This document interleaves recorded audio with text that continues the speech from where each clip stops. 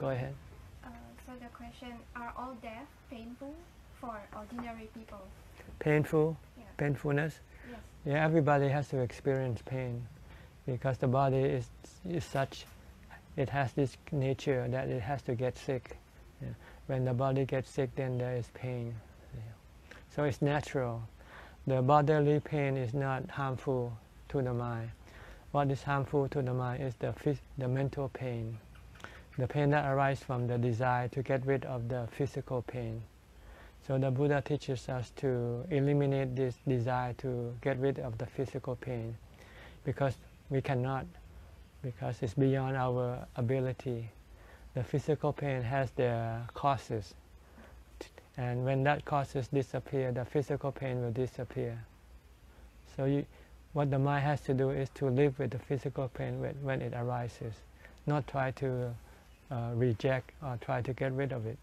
Because when it tries to do that, it creates this mental pain, which is a lot stronger than the physical pain.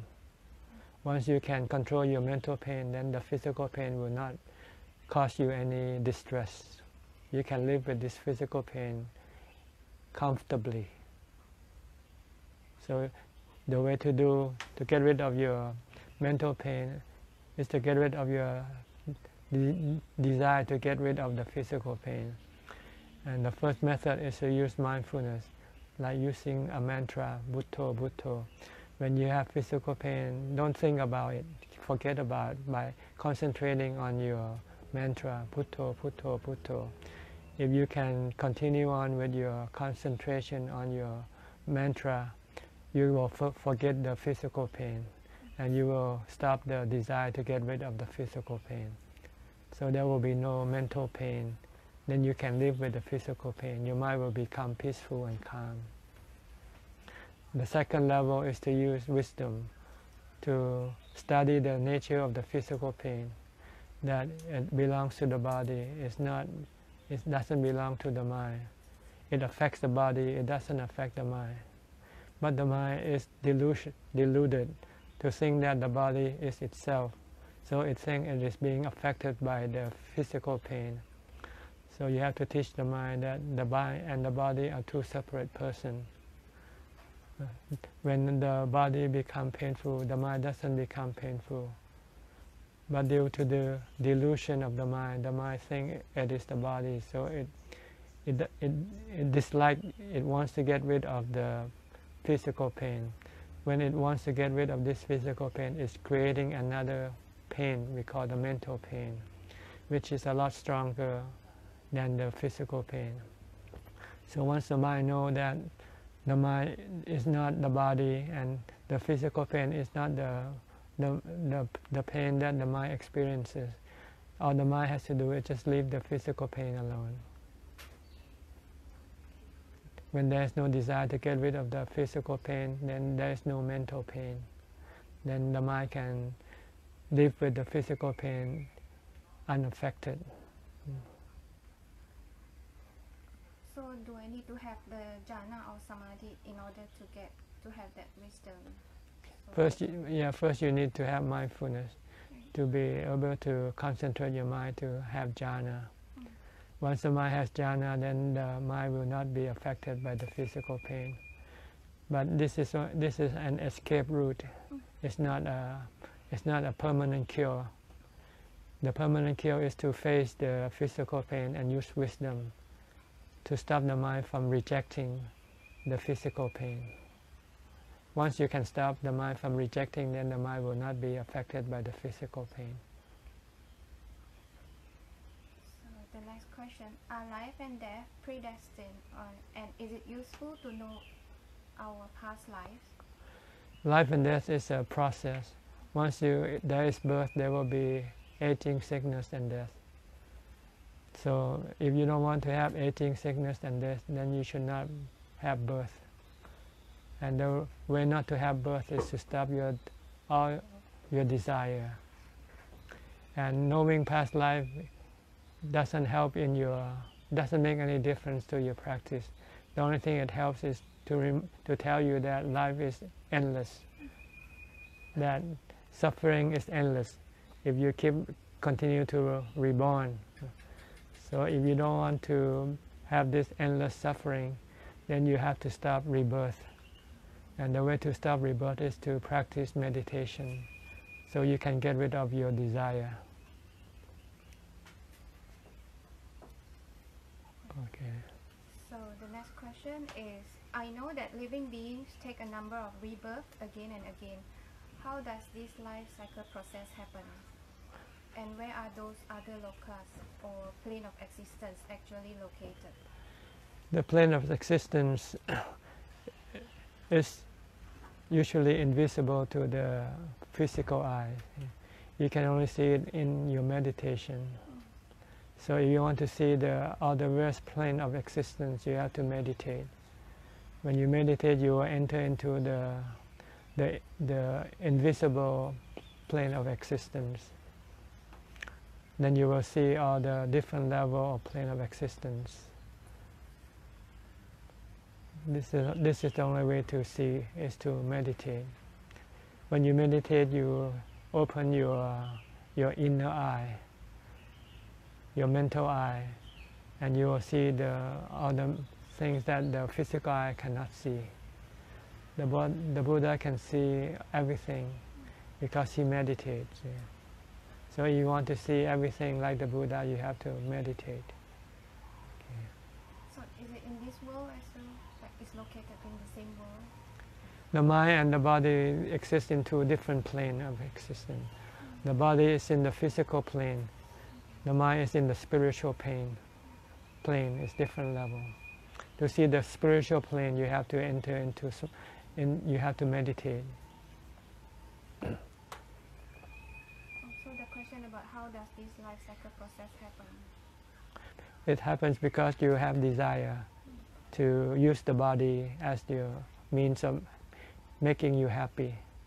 So when you lose this body, you go look for a new body, because you still have desire to see, to hear, to feel, to touch, to smell, to taste. But if you can get rid of this desire, then you won't need to have a body. Okay. Next question is, if all lower beings are destroyed, where will they go? Are they all going to higher realms, or are they free from rebirth?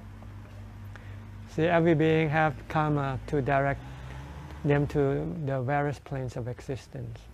See, when the body of every individual is destroyed, the body is not the real thing. The real being is in the mind, in the spirit, and which it cannot be destroyed. And the spirit or the mind is the one who go and take up different plane of existence. So if everybody on this earth is killed by an atomic bomb, for instance, everybody die, nobody left in this world. But everybody has a spirit, see? And the spirit of everybody doesn't die with the body. And each spirit will then go take up the different level of existence according to the karma that they did in the past, in while they're still living. So the karma is the one that separates the people from different plane of existence.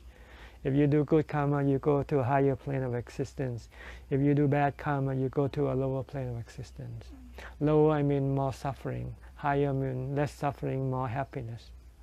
And the highest is the Nibbana, in which you have 100% happiness and 0 suffering. And the lowest is hell, in which you have 100% suffering and 0 happiness. This is the result of your karma, your action of word, speech, and deed, and thought. When you do good karma, you are putting your mind to a higher realm. When you're doing bad karma, you're pushing your mind or your spirit to a lower realm. And when you die, then this good or bad karma will direct your mind to go accordingly. So is this mind? But it's all the same thing, the non-physical part of us. We have two parts, physical and the non-physical. The non-physical can be named like mind, heart, spirit, ghost, so forth.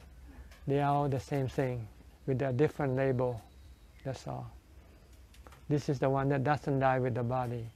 This is the one that goes to a different realm of existence.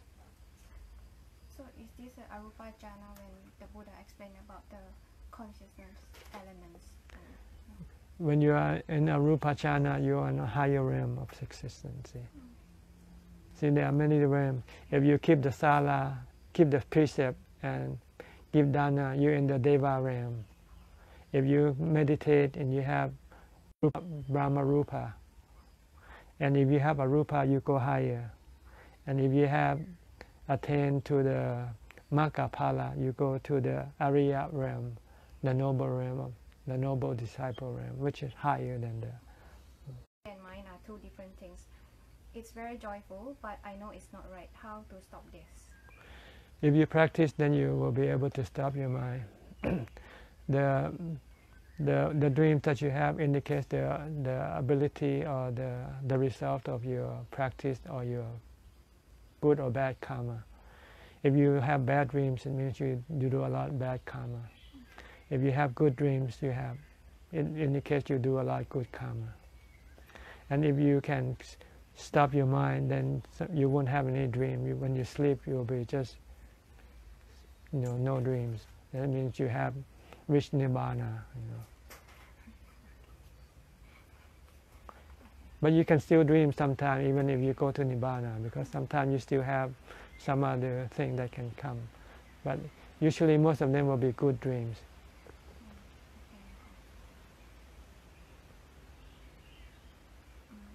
Okay, the next question is, from Buddhist value, what is considered to be benefit and unbenefit? Dhamma is the most beneficial thing, and everything else is not beneficial. So the Buddha said, the taste of Dhamma excel all taste. The delight in Dhamma excel all other kind of delight. So we should seek the Dhamma, because the Dhamma gives us the supreme happiness. Everything else gives us supreme suffering. So are these benefit and unbenefit subject to change without conditions? They change according to your ability to create them. If you can create more Dhamma, you get more benefit, more happiness. If you create more defilement, create more kilesa, you are creating more suffering.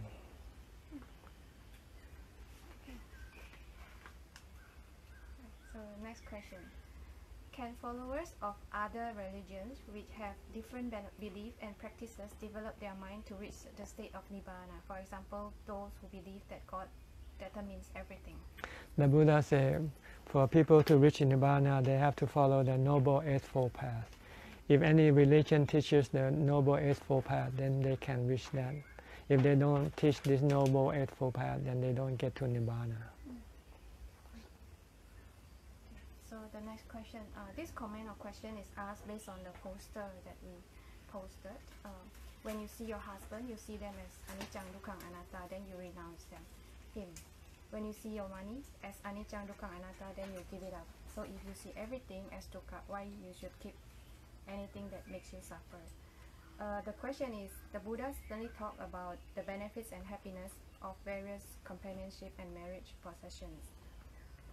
Even monastic life depend on the society to meet their needs of life and existence. So is denying these things and the value of society or lay community is in accord with the Buddha's teaching? The Buddha's teaching teaches many levels. Like in educational system, they have different level of teaching. And sometimes the lower level and the higher level might be in conflict. So it depends on which level you're in. Then you stick to that level. If you are a householder, you still have husband and wife, you still rely on money, then you live accordingly. For a householder, the Buddha teaches them to be charitable and to be righteous, to have sila. But for those who want higher form of happiness, then they have to renounce this kind of householder life, renounce the householder kind of happiness, in order to seek a higher form of happiness, the happiness that arises from meditation. In order to get this, you have to renounce the lower form of happiness, the happiness of having money, happiness of having a husband or wife. So they are in conflict. See, so you have to choose between these two kind of level, which level you want. If you still want to have the physical kind of happiness, you have a family, you have money, and you give dana and you keep the precept, then you will have this happiness. If you want a higher form of happiness, then you have to become a monk or someone. And you have to keep the 8 precepts, and then you have to meditate, and you have to renounce the other kind of happiness, the physical happiness. So it's no conflict, it's just choice. It's like playing games. There are many levels of game you play. You want to play the starter level, beginner level, the intermediate level, or the advanced level. See, so they have different rules involved with these different levels. That's all. For monks, we have to renounce the physical happiness. See, but we still rely on the people who have the physical happiness to support us by their charity, by their dana. See, the people who have money, they have to give dana, because giving dana will make them happy. See. So this is how it works.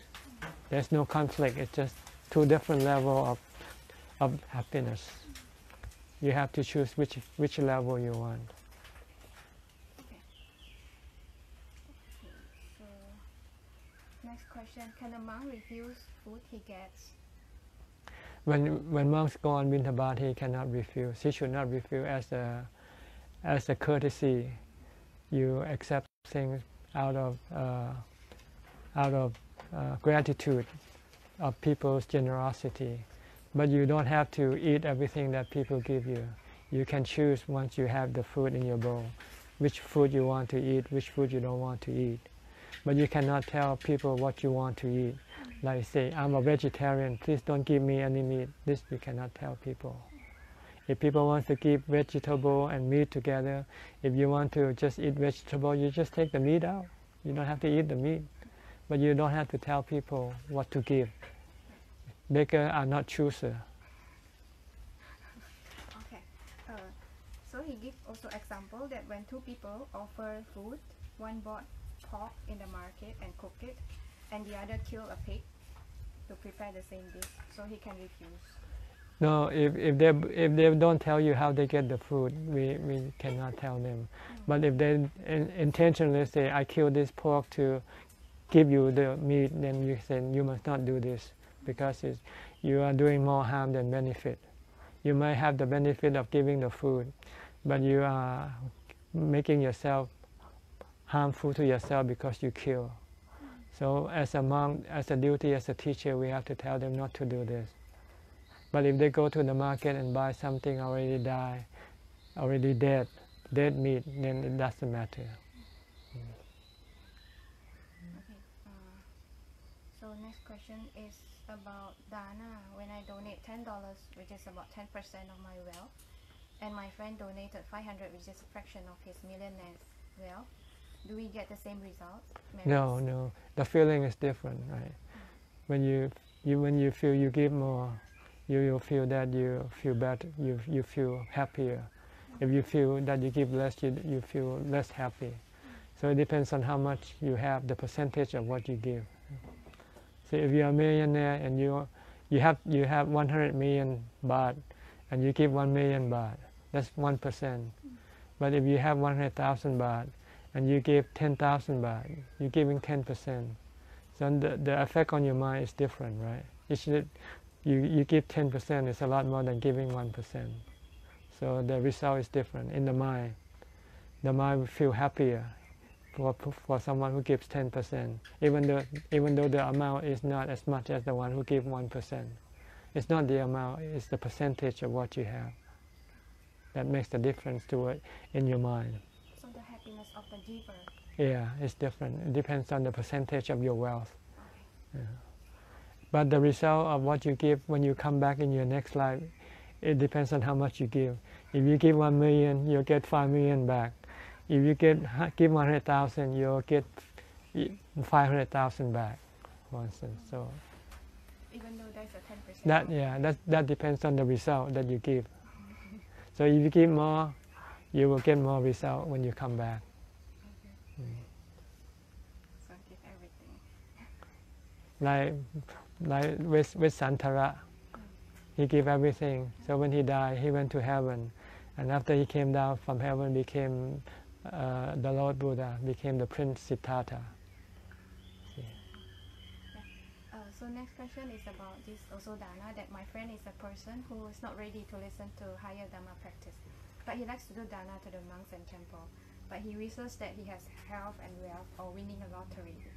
So how does this compare to someone who just donate to beggars or animals? Do they get the same merits? Yes, the same merit. The more merit you have, is the rest. It depends on what you desire for. If you give without any desire, you get more merit. If you give and then you have desire to have a return of what you give, then you have less merit. Because sometimes when you don't get what you want back, you feel bad. Instead of feeling good from giving, you feel bad. So if you don't have any desire to get anything back, then you won't feel bad. You will feel happy. Regardless whoever the recipient. Right. Yeah. It depends on your expectation. If you have expectation, the less merit you get. If you have no expectation, you have 100% merit. You feel happy. So the idea is give everything without any expectation for any return, any reward.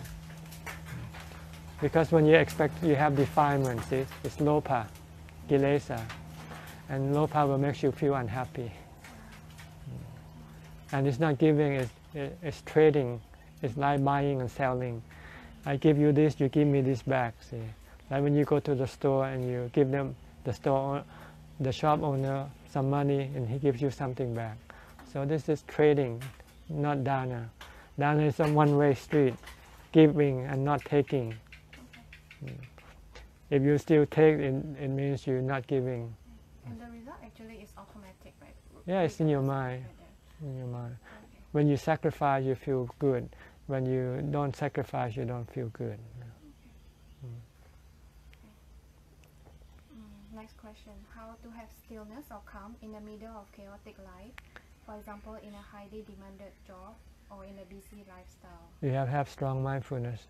Focus on one object in your mind, like a mantra, Bhutto, Bhutto, Bhutto, or focus on the present, on whatever you're doing, and forget about everything else.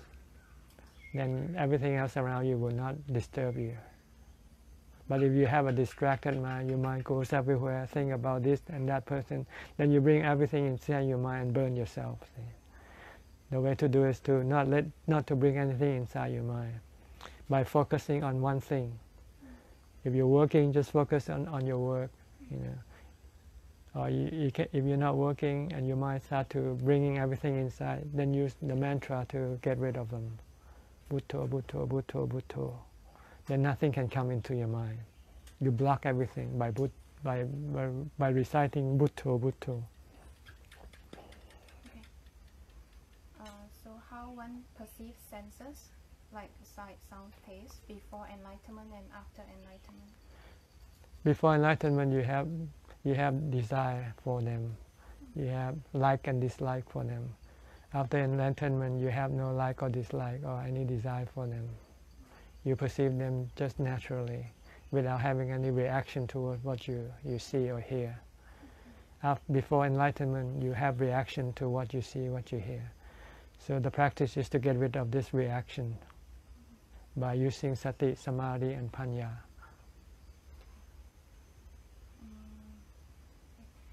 Next question. I have a friend who is very wealthy and devoted Buddhist. However, he has a sister who has a lower IQ. So even though her sister enjoys a luxurious life of having 3 helpers to attend to her every day, but yet she's in suffering.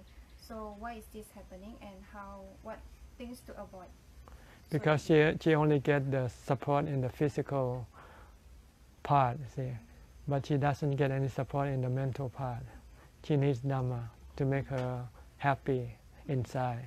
She is happy physically, but she is not happy mentally, because she doesn't have Dhamma. So she has to be instructed to develop mindfulness, develop samadhi, and develop panya. That's the only way to make the mind happy, not the money. But she has a lower IQ, like she can't. Then she has to pay for her past karma first. Maybe this life she will not be able to develop the mental happiness due to her past karma that caused her to be incapacitated mentally. So maybe she has to go through more realms of rebirth before this karma disappear. When she come back to be normal again. That's all. Okay, that's all the question today. Okay, fine. Next time, come again when you get more questions.